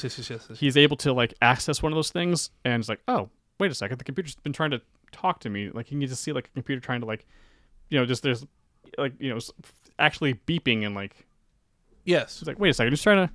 Boop, boop, boop. Oh, what's this little crystal? Oh. And all of a sudden, we see a hologram appear, like we did in the first movie, right? With Jor-El popping up. I loved all the Kryptonian stuff. I love that world building. I know you don't love it, but I do. Oh, the stuff on Earth was fine or whatever, but like the Krypton... He rides a griffin. It's so fun. Weird. But we see like a hologram pop up, but we hear a voice talking to Lex, but we just kind of see like the legs of the hologram. Gotcha. So Lex is now talking to a Kryptonian hologram. Yeah. And it's like, oh, I can actually help. I see what you're trying to do. Let me help. Like, oh, bum. So public discourse around Supes and Batman are continuing. Everyone's like, wow, he's good. No, he's bad. Batman's... I do something very similar. I think I know where you're going. Bruce is trying to link the robberies, so he's trying to figure out, like, he's trying to connect the dots of, like, wait a second, there's been some stuff happening in Metropolis and in Gotham, and, like, there's a lot of stuff from the different ports, what's going on. Clark is trying to learn about LexCorp, because LexCorp's like, after the incident in Metropolis, LexCorp's kind of come out and be like, we want, as a company, we want to, like, lead the way in helping protect this planet. Yeah. We can protect this country. We can protect your country. Like, we are clearly just a small blue dot in this vast universe. There are things out there that we cannot comprehend. There might be other dangers out there. This company is now changing its direction to protect the planet. Clark is just like, something doesn't smell right about this. Yeah. And I know something is up because of all these things I've been kind of tracking. I ran to Batman. Bruce starts to see the pattern. Meanwhile, Superman is trying to use he's not figuring it out, but he's using his super hearing to try to like, where is Batman? I'm going to, you know what? Let me track Batman. I think he's on this, and I don't agree with his methods, but I think he may, he's been doing this for 20 years. I think he might know something more. Okay. So, sure enough, Superman does eventually run into Batman as he is about to, stop this next big like shipment of gear that like this, the classic 90s cartoons of all these things of like, oh, technology places are getting hit because like people need a special. I think that was basically like every Flash episode. Man, the Shocker showed up and stole the stuff or whatever. Yeah. So that's going on. So they go to the Tachi station and steal all their power converters. Pretty much, yes, exactly. So Batman's kind of figured it out, like kind of starting to figure out, and he has a guess as to like, wait a second, if these parts are, I got a sneaky suspicion that like this might be the next thing that they hit. Turns out he was right, and Superman was able to use his hearing and stuff to track Batman. And so this is going to be the fight. Yes. This is the middle of Act 2. This is the big Batman-Superman fight. Yeah. Batman this time is prepared. He was doing all the tech and stuff that he used first time. I was like, hey, that didn't work, but I had another idea. Now I didn't have it on me last time because I didn't think I was going to run into him. But now that he's out there, like, I made sure I had this. He's got a little kryptonite ring or at least there's a little kryptonite on him, because there's no way that Lex Luthor would be the only one to find this stuff in 18 months. Yes. Because if Bruce was actually worried about this stuff, Wayne Tech is the same size or bigger than LexCorp. I would say Wayne Tech is more savvy than LexCorp. So he would also be out there trying to figure this stuff out, trying to find what he could. And if Lex could find a little sliver, so could Bruce. Yeah. And he wasn't sure, and he didn't have it on him the first time, but now he does. And so now the fight's a little fair because it's not gas; it just has a part of I don't know. I thought it was pretty. it was cool. That was pretty evocative. But he had a lot to work with. But I also feel like, again, he would have hit him with the gas. Superman went down, and then it was like, "Here's my huge spear." Stab. I designed from a bodily perspective, a weapon of mass destruction. Yeah. Like, I'm just gonna gas you and then punch you. No, sir. You just two in the head and they're dead. Works with a spear too. Ugh. So this is the big fight. This is way more even this time. The ring is equalizing everything. And the ring is more comic book accurate. As more comic book accurate, and Batman's going to win this one. Superman realizes, like, I don't know what that is, but this sucks. I got to go. Because he's getting his ass kicked. Yeah. And unfortunately, they were more worried about fighting each other, and the tech got out. The tech got taken. And with the kryptonite, it's like, oh, I'm a better fighter than you. Mm-hmm. Like, take away your powers, I kick your ass. Mm-hmm. Yeah. But before Clark is able to bounce, he does take a peek under the hood because he can with the X-ray vision, sees it as Bruce Wayne, and uses that as like, okay, Bruce, I guess you win this round. Stuns Bruce. Yeah, and then he dips. Yeah, that's good. That's really good. So since it kind of ends in the draw, but Batman totally won that. Lex is making progress on his project, and it's looking like we see more of the schematics now. It's kind of looking like he's making a mech suit, kind of very much like that classic Lex Krypton or apocalyptic power suit that he has in the comics, or he had like the Super Friends cartoon back in the day. Oh yeah. And he's also he's also talking to the AI or whatever the system. The system, the hologram or whatever that he unlocked. And it's just like, this stuff's already close to being done, but we need a power source. But I actually know a way to make some of it. It runs off one of the materials from our home planet. Gotcha. But we were in the process. The ship was in the process of making it before, but we can just do that now. Yeah. So we can make our own kryptonite. Clark is talking to Lois about Batman and being Bruce. Oh. And he's like, I don't know what to do with this information. Like, this guy needs to be shouldn't have told Lois. She's gonna blow it. Man. But that's when they're having this conversation, kind of in secret, like kind of at the Daily Planet. Bruce Wayne shows up, and he was like, "What's going on?" Beeline's right for Clark Kent, and they start talking, and there's like, "Wait a second."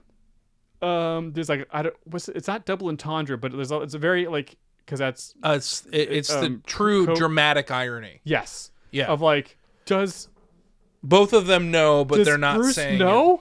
And but he's clearly letting on that yes, yeah, he figured it out too. Yeah. You just put on glasses, dude. It's not that hard. And also he snuck a beeper or a tag underneath his cape during the fight. Oh, there's also that. But that's the joke though. It's like, oh, I just snuck something under your cape. Also, you just wear glasses. Yeah. Like it's not that hard. Now that I've seen you up close and punched you a bunch of times, yeah. Well, Kimberly even brought that up when we were watching it. She was like, "How do people not know that he's Superman?" I was like, "I think it's just you hide in plain sight, and people can't even fathom that someone that works at a newspaper would be Superman." Well, they did do that when the first movie came out. Oh yeah, I guess. And no one, he walked around, with like a camera, across the street or whatever. Henry Cavill just walking around with his shirt kind of open, with the Superman shirt on, but normal Clark. Nobody. Huh. Yeah. After the movie has been like, heavily promoted. Like, Yes. Yeah. This is yeah, a yeah. big thing. It's coming out like next Yeah. week. Nobody was like, hey, maybe it's possible. Yeah. Anyways, I think it definitely is. they talk. They kind of they finally kind of hash it out and be like, over lunch or whatever. Something like that. Like, hey, Paninis. They have paninis. sure, why not? We're writing it. They're gonna have delicious paninis. But they talk it out and they kind of figure out like a Tuscan chicken situation. Like, they didn't realize something like a else. spicy like a Cuban, like a Sure. ham. Yeah. So they finally talk. Or like a caprese, just mozzarella and tomato, a little balsamic. Ooh. Anyways, I've done my 3. I'm not gonna hit you with another panini. So they talk. Or a burrito, so I can have. Oh, I would love a burrito.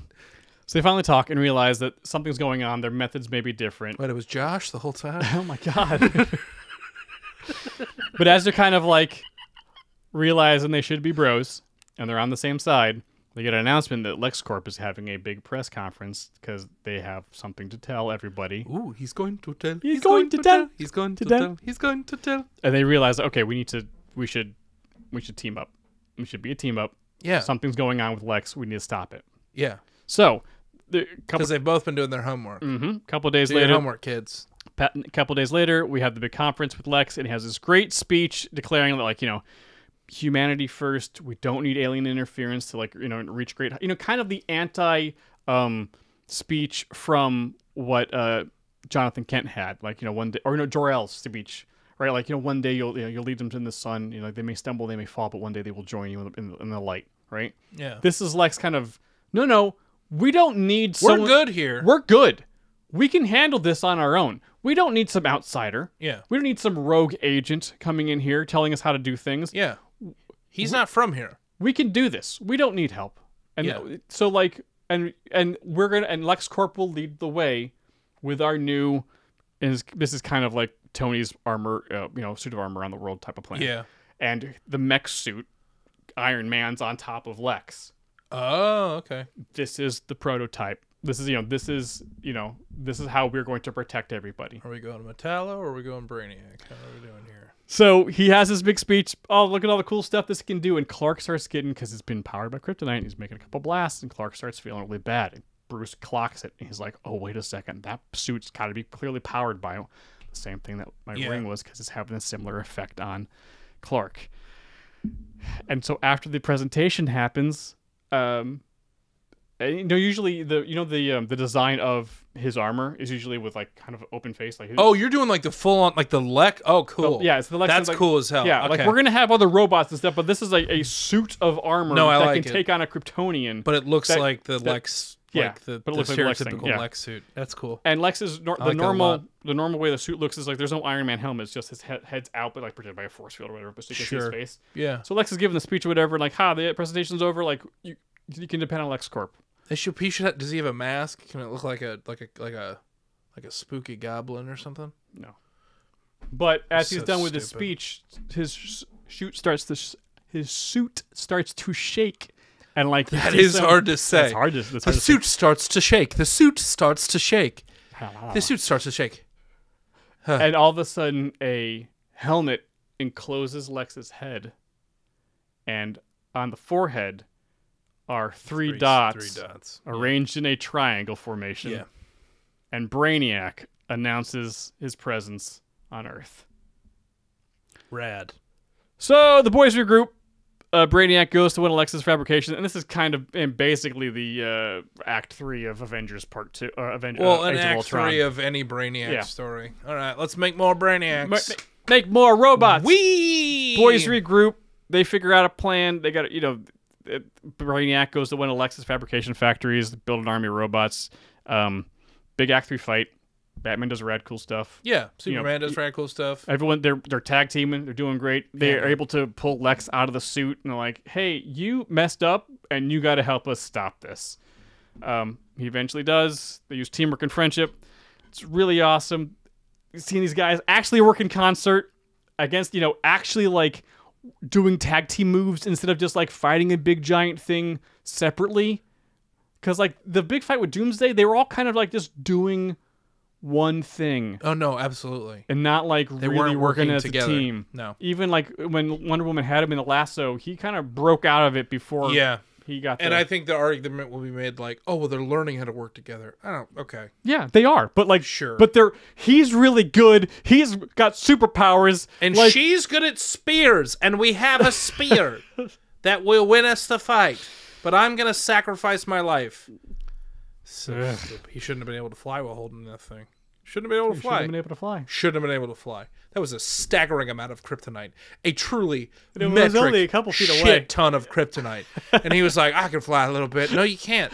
You got hit with the gas and you were out. I'm good. No. You Officer, I'm good. No, you I'm inhaled fine. a little bit of it. Now, granted, it was like, it was basically like kryptonite asbestos. So, like, I feel bad for you. But, like, you were out so long that Ben Affleck was able to wrap your leg with a grappling hook and swing you about. Yeah. And then you're going to pick up the most kryptonite we've ever seen in a thing ever. And then fly. No, thank you. Hard pass. Ugh. Okay, yeah.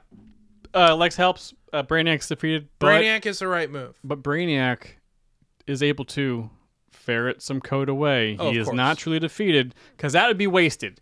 No. Brainiac's a good second villain because it's like, hey, more information open to Clark about Krypton.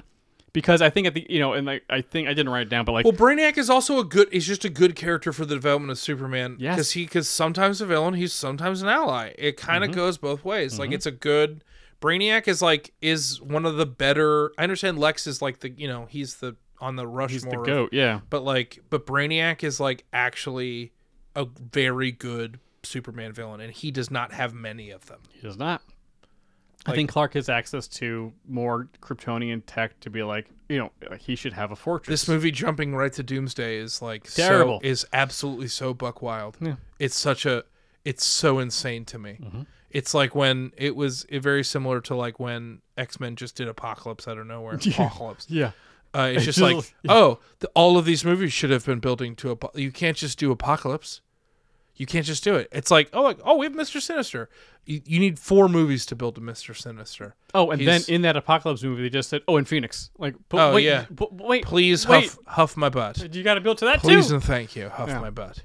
So they defeat Brainiac, but he's still out there somewhere. Of course. The bromance begins, and in the post Maybe we can work together. Yeah, in the post-credit scene, Bruce invites Clark over to the cave and is like, I have actually been doing a lot of research on you for the past year and a half, but you're not the only one I was researching. Yes. I found a few others. Yeah. And we see Yes. those clips there. Because Bruce should have found the footage of the other potential Leaguers, not Lex. Are you kidding me? Yeah. Are you kidding me? Bruce is not inept. This movie kind of made him inept. Yes. I know. It's really terrible. Yeah. Okay, Jay. Hit me. All right. Let's do this. Okay. Okay. I did something a little weird for my fix. This is not, and he promised me this was not a joke fix. This is not. It is not a joke. This is not a joke fix. This is not a sitcom. This is not a joke fix. We've I try to keep those, when they've really earned it. Okay. My issue with this movie at the end of the day is that this movie was timed from a release perspective so incredibly poorly. And I think there are certain aspects. I think this movie and the story that they gave us, if we had had enough runway to earn all of this stuff, I think a lot of this could have worked. Yes, it could have. If we had enough and knew enough of this world, because this movie like weirdly kind of feels very lived in, but it's like this movie is the girlfriend that wants to move in after dating for a week. I'm like, red flag. Yo, we barely know each other. What's my middle name? Oh, that's right, Martha. Flag on the play. I was about to say you don't even know, but then I was like, it's Martha. But you gotta save her.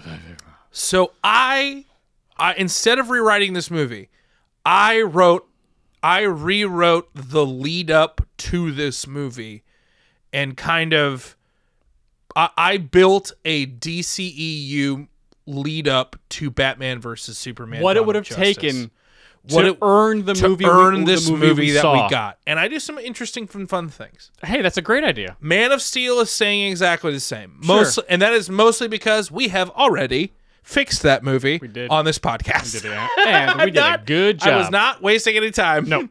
We've already fixed it. The next movie to come out after Man of Steel is Batman the Gotham Knight. Ooh. The villain in this movie, we have two main villains in this movie. Okay. The main villain of this movie is we are introducing Margot Robbie as Harley Quinn.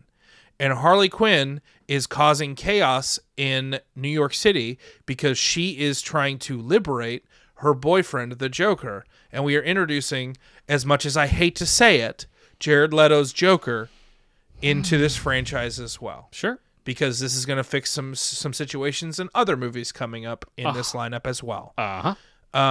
Harley Quinn is teaming up with some of the other some other of the Rogues Gallery, and she is causing chaos in New York City. This is more of a character piece about the Batman that we know. We are going to get a lot of flashbacks, and we realize that this Batman we are dealing with a Batman that has already lost a Robin. Right. We're going to get all the flashbacks of losing Robin. Mm-hmm. All of it's going to be a lot of like the main plot is part of it, but this is also like a lot of how our Batman got here. Yeah. And this movie is meant to rise the question of what did I write down? We see a Batman who is now having to relent and go into more like drastic measures in order to stop the chaos in his city. Mm-hmm. And we see him having to go further and further into parts of Batman that he does not want to go. And this is chronologically after Man of Steel. Chronologically after Man of Steel. Okay. Or like maybe before. It doesn't totally matter. Okay. If I'm being honest. Sure. Let's say before, only because I want to. Let's say before because I want to keep the scene. I really liked Bruce Wayne being in Metropolis. Absolutely. Yeah. And we're seeing leaning into the line that I mentioned that I liked earlier of like, we're criminals, Alfred, Mm-hmm. and him realizing that like maybe he's the problem, and we're getting to the point where Batman is realizing that he can't do this by himself. And that's really what we're setting up. We see a Batman overwhelmed. Mm-hmm. We see a Batman rising above and overcoming, but barely. We're also in this movie. It's Harley Quinn, but we're also the whole time because Batman and Harley kind of have a back and forth. Like they're not exactly enemies. He's like trying to stop her. He's like, we can't let him out. Like you need to understand. There's a lot of that psychology going on. But all the while, Batman is also being hunted by Deadshot. And we don't know. Harley doesn't know why he's there. Batman doesn't know why he's there. He's just like, there are times where Harley and Batman are going back and forth, and then they have to start dodging Deadshot because he's trying to kill both of them. We find out at the end of that movie, after both of them are defeated, that Deadshot was hired, and it was like an audition process for Amanda Waller. Uh-huh. So at the end of that movie, Joker is freed, and Harley is captured. I think the tail end of this movie is that Joker gets out and he basically like trades Harley for himself, basically. Yeah. It's like, it's really gross, really toxic. It's not awesome. Yeah. Because I like that we as an audience in this universe we sympathize with Harley. Yes. That is important. Yes. Okay. The post-credit sequence of Batman the Gotham Knight is Batman gets his flashback vision. We get like a alternate Flash coming through. Oh, okay. And what alternate Flash says to him is, you have to find them. And then he's gone. So we're kind of getting little flavors of things to come. Okay. It's a better not, mid-credit scene than it's an alternate Flash. the movie coming out after Batman the Gotham Knight is Superman: Secrets of Krypton. Ooh. We're getting another Superman movie Yes. before this all goes down. This movie, like we were talking about, is a Lex Luthor starting movie. We see Lex Luthor. We get a setup of him with his dad, and what's the main drive of that scene is that his dad is a complete and utter douchebag, and really is very frustrated with Lex, is that he is not towing the family line and trying to rise above to run this company when he takes over, and is too focused on the research of the company. He's like, Dad, like the research of the company is like saving lives. He's like, there are things that I'm developing here that are going to like save and help humanity. And then the building is almost completely demolished. Superman Zod fight obliterates LexCorp. Lex survives miraculously, but all of his research is destroyed. Everything he was working towards is destroyed. His father is killed. Lex has to rise to the occasion to run LexCorp and bring LexCorp back from the dead, basically. And obviously becomes obsessed with destroying Superman. And rightfully so. That makes sense. Yes. Lex becomes obsessed with developing technology to deal with Superman, obviously. And he's like, the whole line is that, like, you know, we can't base a national security budget on the whims of a godlike alien. Like, we need to be ready for these kinds of things. I understand he's a good person, but like, you can't just trust that. And so he basically gets himself let into Zod's crashed ship. We're doing that a little bit earlier. Makes sense. And doing some of like the earlier research. Basically, Lex finds Brainiac. That's kind of the same. That's the logical leap here. Yes. Brainiac is yet to be done in a live action film, and I'm not counting Superman 3. It was not Brainiac. But the twist being, Brainiac is kind of in a more benign form at this point. Like, Brainiac is more of a tease and is more of just a hyper-powered... he's Jarvis at this point. And Tony and Jarvis. Basically, like, he through Brainiac is basically given, like, an insane amount of information about Earth. And the one thing he finds through, like, all of these scans of Earth that this ship made is that he happens to find a good amount of civilizations that are extraordinarily deep underwater that no one knows about. And so we get a Lex. We then cut to we see there are attacks happening in Metropolis that Superman is trying to face. We find out that they are coming from Atlanteans, and nobody is really sure. No one's really sure what the tech is. Nobody's sure who these people are. Are they aliens? Is this happening again? What's going on? Nobody's sure, but they all think they're aliens. Because, makes sense. Why wouldn't they look alien? They're not from this planet. Obviously, we have an alien. Long story short, basically, we find out through scenes that Lex basically like has he basically blackmailed the Atlanteans into giving him tech for all his like soup buster suits. In exchange for not telling everybody about it, and them them causing chaos in Metropolis and giving him a reason to be able to like employ his suits.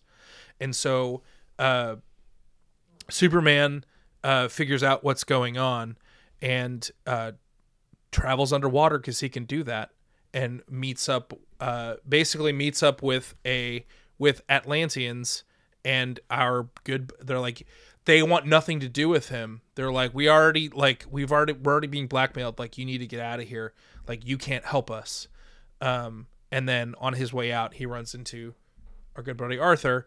They make a deal to kind of like save the day, and we get Aquaman for the first time. We get Aquaman and Superman, and they end up defeating Lex. Cool. There's because reasons.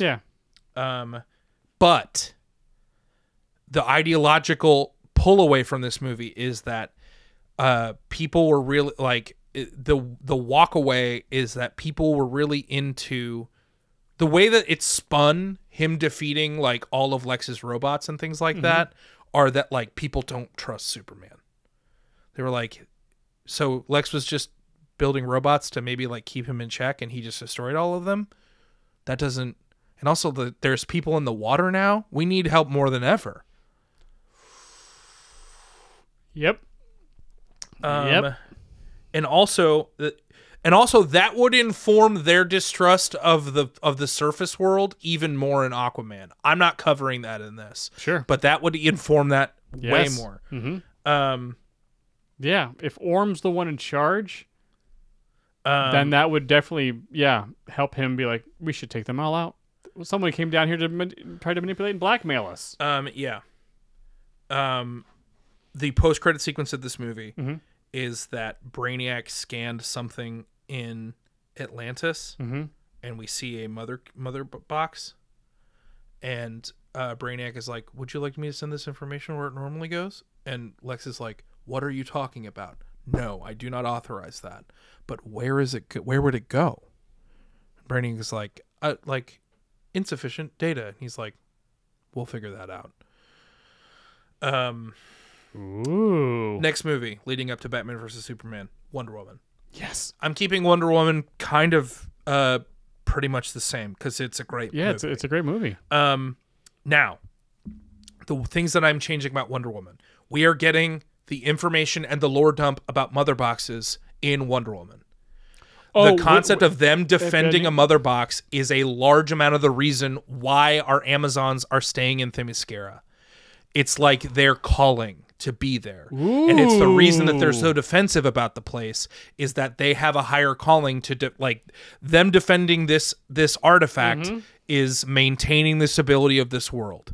And so like that's part of the reason why they are so intent on staying, like this place staying secret is protecting the world, which because I was like, man, they're so protective over this place for no reason. It's really weird. Now, when Trevor eventually lands in Themyscira, the reason that Diana leaves is that there are ideological differences between them, is that like she's like, we can't just stay, like if we want to protect the world, it's not just about staying here. Like I need to go out and like help people, and they obviously are like, this is help, like you don't understand, like this is helping, like just staying here and defending this land is hugely important to the success of the human race. But Trevor, it's Trevor, right? When Trevor arrives there and they like kind of start their little relationship, Trevor accidentally stumbles upon like where they're keeping the mother box and sees it. Once he's captured, they're like he's seen entirely too much. Like I don't think they want to execute him at first. I think they just think he's a fun little distraction. They're like, oh well, we can magically wipe his mind and send him on his way. Course, it's no big deal. But once he sees the box, it's over. They're like, we have to kill Trevor, and they're like, and she's like, nope, bye. Like that's why she decides to leave, because she's like, this has gotten completely out of hand. But the one scene that I'm adding in is that when Trevor when Trevor is in the box with the mother box, in the room with the mother box. Wow. The room where it happens? Yes. There is alternate Flash pops in and for this time he like speeds in, and he's just like, you're a man. Huh. This isn't safe here. And then he's gone. And so Trevor like tries to communicate that, but no one will believe him. Of course not. Stupid man. But then, we just keep the movie as it goes. Yep. And then, but we get a full understanding as to what's going on here. Now, this is the last movie we are getting before Batman versus Superman, and I think this might be my favorite swap. Okay. Suicide Squad. We've got a Harley Quinn. We've got Deadshot. We're keeping the team mostly the same. Sure. But we have a Harley Quinn and Deadshot that we've seen a lot more of and have gotten to know better and like understand the Amanda Waller situation. Right. And we also know that like she's up to no good. We're getting rid of Enchantress out of Suicide Squad. Yeah, get out of here. What we are getting we are using Suicide Squad to give us the Cyborg origin story. The Suicide Squad is sent to take down Silas Stone and bring his research is dangerous. Yes, it is. It needs to be off the street and in the hands of this organization. So Star Lab should not have a mother box. Yeah. Yeah. No, I mean that is true. But we're going to get a cyborg that is like fully fleshed out, fully understood. Mm-hmm. And also we're going to get to see the Suicide Squad try to fight Cyborg, and it doesn't go good. Like, I think Cyborg kind of wrecks their shop a little bit, but it gets to a point where I think the Suicide Squad with the bombs in their brain and Cyborg scans them. I think like they kind of find a mutual understanding with each other, because they're just like, we don't want to be here. And he's like, I don't want to be here. I was dead. What? I think there is a small amount of team up that we get a full on Flash like vision of from that Cyborg gets, and I think this time it's Ezra. Okay. And I think he's like, hey, this box Amanda Waller's not totally wrong. This really shouldn't be. You better take better care of this. And so, like, we will start Justice League with Cyborg just having one of these things and fully understanding what it is. Mm-hmm. But then we get a Suicide Squad that like took care of Cyborg, and they're still under control. But we're using Suicide Squad as a Cyborg origin story. So once we move into Batman v Superman, we have a full understanding of where all three of our main characters are going to be. And then we are going to move through with I said I wasn't going to change anything about this movie. Like, I'm just going to lean into the fact that like this was Brainiac is going to communicate this information after this, and it's going to go to Darkseid. Yeah. So, like, let's party. Like, I think if you structure the lead up to this movie rules. Like, and if we understand we understand the distrust of Superman, we understand why Batman doesn't trust Superman. We also understand why Batman is trying to find other superpowered people. He was like, I can't do this on my own anymore. And so I think there's a certain aspect that, like, I would almost flip it around. Like, Batman is forced to try and kill Superman, but he doesn't want to because he's like, we can help each other. Yeah. Because like I want a Batman who is going to bring together the Justice League. I'm okay with him being that character. Sure. But with what the character we have gotten, you have got to convince me that this is the guy that is bringing people together. Yeah. You know what I mean? Absolutely. So I think that is where, yeah, I just want to understand these characters more, because I feel like you've cast well, you have shot well, like you just timed poorly. Very poorly. Because your plan allows everyone to understand that Lex's first plan did not work. Yeah. And so this convoluted plot of like Superman saving Lois, and I'm assuming it was Africa or something like that, and like getting the U.S. like all of this stuff to get Batman to do the thing he couldn't do, which is to take out Superman. That makes way more sense. Yeah. Than just popping in as a second movie. Uh-huh. And all of a sudden, like, what is that one woman? Wonder Woman's here. Oh no. The post-credit sequence I am adding to Batman versus Superman is that Arthur does not show up because he is getting drunk with his dad. The phone rings and he goes, nah, because we haven't gotten his movie. It's like, is that Boba Fett? What the fuck? All right. Yeah. Yeah. And then just to complete the picture here, what's next? After Batman, Yeah. I think we move into. I'm okay with. Do Aquaman next? I think you do Aquaman, and I think we figure out a Flash situation. You know what I mean? Mm-hmm. Like you need to figure, like, it's the only miscast of all of that. Yes, it's the only miscast. Everyone does. Man, the Snyder cut. Like, I hate saying this out loud, because the majority of the times I've heard, like, the Snyder cut, like, of Justice League truly is a much better movie. Oh, it is.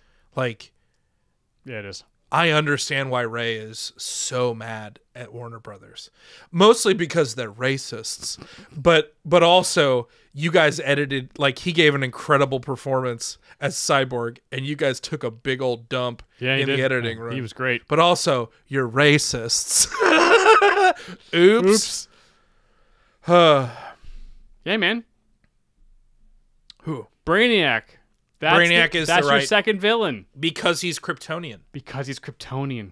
Yeah, and those are the and those he may be a Kryptonian AI. Yes, but those there's different versions of Brainiac. But I think making it easier for a film franchise, making it a Kryptonian AI that is like, I'm still around, and my directive is to save Krypton, and so that's why I took Kandor. If you even wanted to do that, but you don't have to. You can just be a Kryptonian AI. Do you know what I had the thought? Oh, I'm on the train right up here. You know how the software for some reason for all of the Kryptonian information was in a skull, right? Do you think that's why their AI is called Brainiac? Because it's inside of a skull. Ooh, do you think that's a weird little Easter egg? That's cool, dude. You know what I mean? Yeah. That's cool. I was like, why is it a skull? Well, the robot is called Brainiac, and that isn't a head. So. And you know where that head is now? It's inside Clark.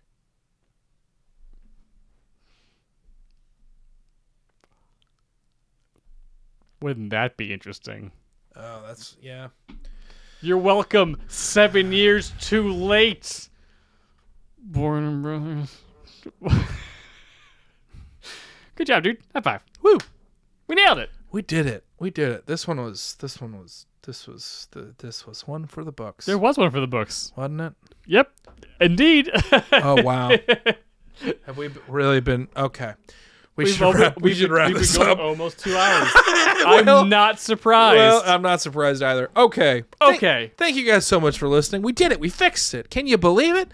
Thank you guys so much for watching. If you're catching this on YouTube, welcome to the previewed main channel, everybody. Hurrah, hurrah. If you liked this show and you're new to this show via the YouTube channel, if you would like to subscribe to the audio format, it's my favorite way to ingest the show personally, and Brian does just such a wonderful job editing. He does a really killer job. Yeah. But if you'd like to subscribe on Apple Podcasts, Spotify, or wherever you catch your podcasts, that would be amazing. But also, if you're just a YouTube person, you know what to do. Like, subscribe, hit that bell, do that YouTube that you do so well. Guacamole's Extra, you podcast listening weirdos, you. This has been Fix It. We fixed it. And as we end every single one of these episodes, heartbreak feels good in a place like this. It's the slow floating Kryptonian spear that you don't see coming. I'm gonna get you. She's a spear expert, She could have we lost the background. We lost the background. Even the computer's like, you guys have been going for 2 hours of the podcast. You killing me right now, Smalls. We'll see you guys next week. Bye.